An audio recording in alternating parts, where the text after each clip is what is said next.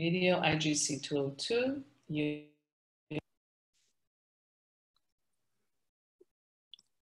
I'm Dr. Isabel Souza, your presenter for this entire series. So we're going to move on right into the topic at hand. Nursing professionals. The chief focus of nurses are to care for patients recovering from illness. But there are different variations. So let's start with registered nurse, RN. They provide direct care and are involved sometimes in the management. They must pass national certification examination. And every single hospital unit I've been to has a nurse manager, and they have to be an RN to do that. Now there's also nurses with bachelor's, BSNs as well.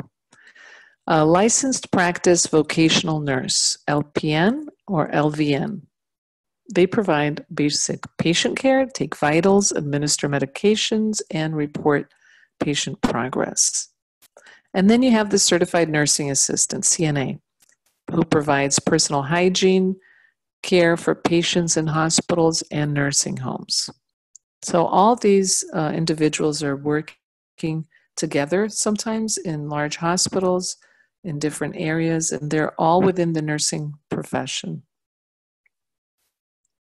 Let's move to the next slide, and let's start talking about some allied health professionals. First, here you have the medical assistant who performs administrative and clinical duties in the medical office, may be certified as a CMA or an RMA. Then we have the medical transcriptionist who prepares medical reports from a physician's dictation, and they may be certified as a CMT. Then you have health information professionals. These are responsible for day-to-day maintenance of medical records and coding for healthcare services. They may be certified as an RHIT or RHIA. And let's go to the next slide, and we're going to see a few more allied health professionals. The physical therapist, PT. They provide treatment to improve or restore a patient's ability to move. They use exercise, ultrasound, heat and cold treatment. They must be licensed to practice. And they're often referred to as PTs. Occupational therapist, OT. They help patients regain daily living skills. They also help patients adapt after debilitating illness or injury, and they must be licensed to practice. Occupational therapists, can be really an important component of healing for any patient who's gone through a really difficult surgery, an illness, or a kind of injury. And then you have physical and occupational therapist assistants, PTAs or OTAs. They provide treatment for patients as determined by a physical or occupational therapist. So as you can see, the OT assistant will probably, oversee the patient doing all the exercises as the occupational therapist prescribed them.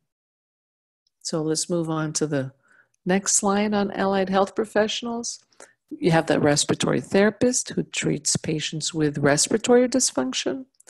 They must be certified as a CRTT or an RRT. And then you have a radiology technologist, RT, or also called a radiographer, who takes X-ray images of the body. A sonographer performs ultrasound examinations of the body. Then we have the medical laboratory technologist or technician who performs routine laboratory tests.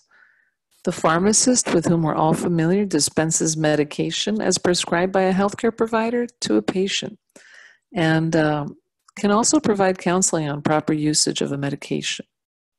And then here we have, of course, the medical interpreter, who interprets health information between patients and providers.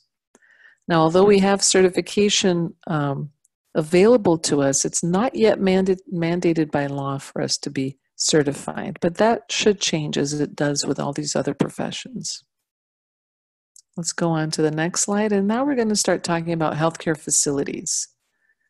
So, interpreters work in so many different types of facilities. The first one I'm going to mention is clinic, where these are locations where outpatient care is provided, or ambulatory care, where we typically go for, regular office visits. Private practice, where this would be a medical practice consisting of one physician, or 2 or 3 at the most. But a private practice typically means that that physician is seeing, has their own space to see all their patients. Hospitals, also called healthcare organizations, but hospitals provide inpatient care, and many of them provide outpatient care as well. And inpatient care is defined as when patients stay longer than 24 hours. Emergency departments are typically, most hospitals will have them, and they provide emergency care. Many still call them the ER because of emergency room, but these rooms became large, and some of these emergency departments are quite big, especially if they can handle trauma. They're categorized by trauma center 1, trauma 2, trauma 3. Trauma 3 sees, everything you can imagine. Then you have urgent care center, which provides care for patients needing immediate physician attention. Urgent care centers are becoming more popular, and we're seeing them pop out 24-hour center, and they're a great option for individuals that maybe don't want to go to the emergency department. They don't feel that they need that level of care, but they, typically it's an ambulatory issue off hours, and so they just can't wait till the next day, and they'll go to the urgent care center. So let's go to the next one. Outpatient surgery, or day surgery.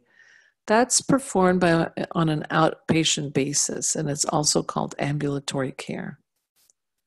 Home health, that's where the services are provided to patients in their home.